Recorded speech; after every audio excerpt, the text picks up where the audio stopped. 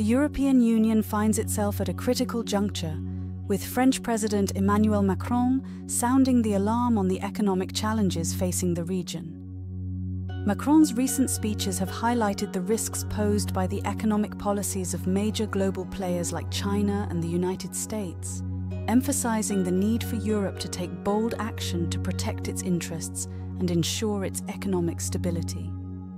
In his recent address at the Sorbonne University in Paris, Macron issued a stark warning that Europe could face dire consequences if it fails to address the threats of protectionism and geopolitical pressures from authoritarian regimes like China and the US.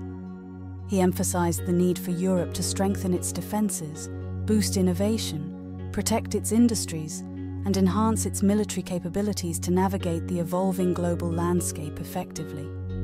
Macron's concerns stem from Europe's vulnerabilities in the face of China's economic dominance and the US's aggressive economic policies. The EU's over-reliance on external powers for trade, defense, and energy has left it exposed to potential exploitation and manipulation. Macron highlighted the risks associated with Europe's lack of strategic autonomy, urging the region to assert its independence and not become subservient to the interests of other global powers. The French president's warnings come at a time when the European Union is grappling with a range of economic challenges, including the lingering effects of the COVID-19 pandemic, the ongoing conflict in Ukraine, and the threat of a global recession. These factors have combined to create a perfect storm, putting immense pressure on the EU's economies and testing the resilience of its institutions. One of the primary concerns raised by Macron is the EU's overdependence on external powers for critical resources and technologies. This vulnerability has become increasingly apparent in recent years as geopolitical tensions have escalated and global supply chains have been disrupted. For example, Europe's reliance on Russian energy has left it exposed to the fallout from the Ukraine conflict, with the region facing the prospect of energy shortages and skyrocketing prices. Similarly, the EU's dependence on Chinese manufacturing and rare earth minerals has raised concerns about the potential for Beijing to leverage its economic power for political gain. Macron has also highlighted the threat posed by US protectionism and the use of economic sanctions as a foreign policy tool. The Trump administration's trade wars and the Biden administration's continued use of tariffs and other trade barriers have put significant strain on the EU's economy, particularly in key sectors like agriculture and manufacturing. Moreover, the EU's lack of strategic autonomy in areas like defense and technology has left it vulnerable to the whims of larger powers. Macron has argued that Europe must develop its own capabilities in these critical areas to ensure its long-term security and prosperity. To address these challenges, Macron has proposed a series of strategic reforms aimed at strengthening Europe's position on the global stage. These reforms include boosting innovation and competitiveness. Macron has called for greater investment in research and development, with a focus on emerging technologies like artificial intelligence, renewable energy, and biotechnology. He has also advocated for reducing bureaucratic barriers and fostering a more entrepreneurial culture in Europe to help the region's businesses compete more effectively with their global counterparts. Macron has emphasized the need to protect European industries from unfair competition and predatory practices by foreign actors. This could involve measures such as strengthening antitrust regulations, providing targeted subsidies and tax incentives, and promoting the use of European-made products and services. Macron has called for a significant increase in European defense spending and the development of a more integrated and capable military force. He has argued that Europe must be able to defend its interests and project power on the global stage, rather than relying solely on the United States or other external actors.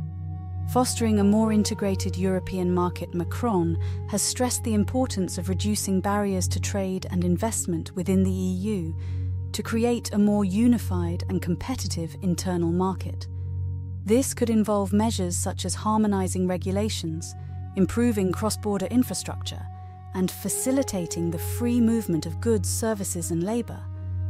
Macron has advocated for a more assertive and proactive approach to foreign policy, with the EU playing a more prominent role in shaping global affairs. This could involve initiatives such as deepening diplomatic ties with key partners, leveraging the EU's economic weight to influence international decision-making, and promoting European values and interests on the world stage. Macron's warnings and proposals have significant implications for the future of the European Union.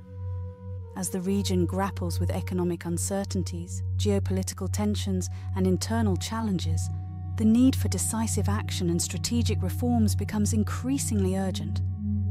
One of the key implications of Macron's approach is the potential for increased tensions within the EU.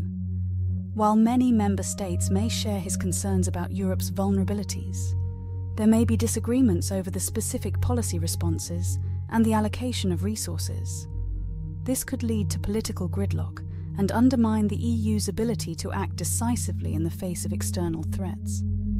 Moreover, Macron's calls for greater European autonomy and self-reliance may be perceived as a threat by the United States and other global powers. This could further exacerbate geopolitical tensions and lead to retaliatory measures, such as trade disputes or diplomatic pressure. Despite these challenges, Macron's vision for a more resilient and assertive Europe has found support among many policymakers and experts. They argue that the EU's long-term prosperity and security depend on its ability to reduce its dependence on external powers and assert its own interests on the global stage. In this context, Europe's ability to assert its economic independence, protect its industries, and strengthen its defences will be crucial in safeguarding its interests and ensuring its long-term prosperity in a rapidly changing global environment. The road ahead may be challenging, but with bold leadership and concerted efforts, Europe can navigate these turbulent times and emerge stronger and more resilient than ever before. Macron's concerns about Europe's economic vulnerabilities must be understood within the broader geopolitical context. The world is currently witnessing a shift in the global balance of power, with the rise of China and the continued dominance of the United States, creating a more multipolar international system. This shift has profound implications for Europe, which has traditionally relied on the US as its primary security guarantor and economic partner. As the US and China engage in an increasingly intense rivalry, the EU finds itself caught in the middle, forced to navigate a complex web of competing interests and strategic priorities. On the one hand, the EU has deep economic ties with China, which has become a crucial trading partner and source of investment for many European countries. However, the EU has also expressed growing concerns about China's authoritarian political system, its human rights abuses, and its assertive foreign policy, particularly in the Asia-Pacific region. Similarly, the EU's relationship with the US has become more complicated in recent years, with the Trump administration's America First policies and the Biden administration's continued use of economic sanctions and trade barriers creating tensions and uncertainty. In this context, Macron's call for greater European autonomy and self-reliance can be seen as an attempt to insulate the EU from the geopolitical rivalries of the US and China, and to ensure that Europe's interests are not subordinated to the whims of these larger powers. Macron's